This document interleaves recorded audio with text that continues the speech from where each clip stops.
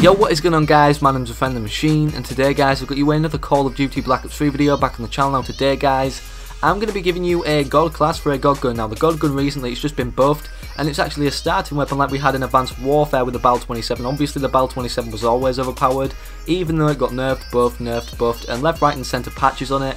But the KN-44 now, the gun that you get at the start of the game and you have since level 1, is a really good gun. They buffed it, and I'm going to be giving you guys a makeshift Bal-27 Inferno class for the KN-44 called the KN-44 Inferno. So if you're going to enjoy today's video, or if you want to support me in any way, shape or form, because you're like me, the content creator behind what's being made and portrayed to you guys today. I mean, I am beautiful right now, I'm just kidding. I'll kiss you on the forehead though if you leave a like down below, and let's get straight into this. So anyways, the gun, like I said, the KN-44, it's really good, and it kind of resembles the Bal-27 in a lot of ways, because now it's got a lot of damage which can be kind of replicated like the Steed, the Obsidian Steed from Advanced Warfare, if you put the right attachments on it. But if you put rapid fire on it, which is the first attachment we're going to be discussing today, obviously the Inferno from Advanced Warfare had more fire rate, and that's what made it a really good gun, and the elite class that it was, because it shot fast, and then the Bal-27 is itself, it did a lot of damage, and a lot of damage plus a high fire rate. Obviously guys, I mean, I'm no genius, but I can work out a lot of bullets being put into someone at high power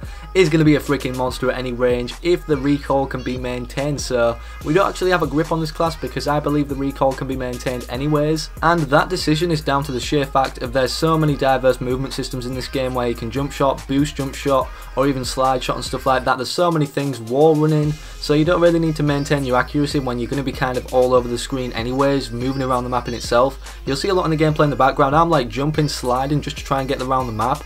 It's really diverse, Black Ops 3, so I don't really think, with the accuracy that already comes with this gun without the grip, even with rapid fire, I don't think it really needs a grip. So the next attachment is a quick draw on there, and the third attachment is going to be stock. Now stock is one of the main things on this gun. It kind of acts like a hybrid SMG. I've talked about this in a lot of other videos about the KN-44, but it kind of does, it really does. Like, you can rush with it, you can get people at long ranges, and rapid fire allows that to be kind of a really useful thing at the shorter ranges, because it does act more like an SMG, especially if you have fast mags on as well, which allows it to be more mobile in terms of how fast you are with the gun, not just in terms of ADS like stock and quick draw, but the reloading mechanics as well.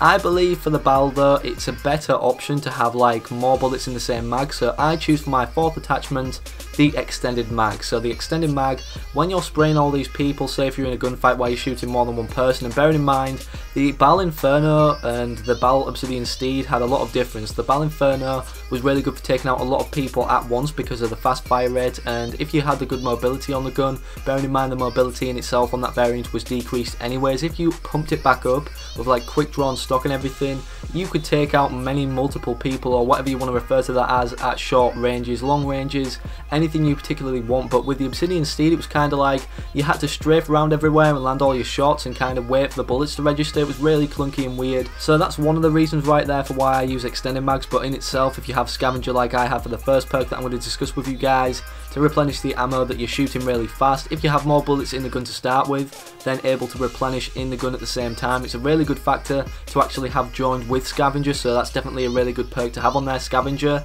And the perks don't matter too much, but you guys can choose what you have on there. I mean, at the end of the day, we've already made the Bal Inferno, or the KN-44 Inferno, now in Black Ops 3. So the other perks I have on here, as you can see on screen, is Ghost, and obviously the best perk in the game that I consider to be Awareness. Now awareness is really useful if you have a good headset, a bad headset, or no headset at all. It's really good to hear people's footsteps and the direction that they're coming from, and if you actually learn like the general directions of where people run around on different maps, and you can actually, you know, decipher that by using awareness and where they're going to be coming from, you can just learn the maps, learn that on all the maps, especially freefall this is good for, and then take it off. So take it off once you've actually learned all the places where people actually come from, the most popular and the most consistently. So anyways, that's my creator class for you guys, my god gun, my god class, the KN-44 Inferno. So if you enjoyed today's video, make sure you slap a like down below on it, and a favourite if you loved it, and subscribe to the channel if you're new. We're on that road to 7,000 subscribers, or 6.5k. Either way, I want to say to you guys, thank you all for watching so much. The support recently has been incredible.